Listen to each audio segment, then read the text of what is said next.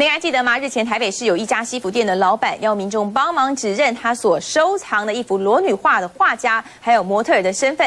后来陆陆续续都有民众指认呢，这幅画是台湾前辈画家陈澄波的裸女画。现在画作已经送到台中美术馆去鉴定。 今年夏天，西服店老板李万进先生昭告天下，来指认这幅裸女油画的画家是谁，以及模特儿是谁。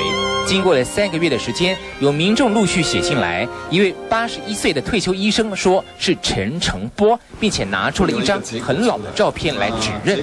照片的后方就是陈澄波画的裸女画，脚的立姿其实是风格是有一点相同。 而且我们也有画出来的颜色，其实跟他那个我们上网看的其实是很接近。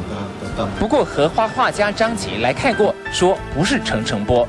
现在这幅没有落款、身份不详的画已经送到台中一家美术馆来鉴定。之前李老板说过，如果认出来是谁，要送25万元价值的22K 金西服布料。目前要如何处理呢？有企业主愿意来认购这一套西装，当然不管多少钱哈，我们就把这些钱把它捐到88所在或者是一些弱势团体的。也有民众投信说这是林福全的裸女画，这就更不像了。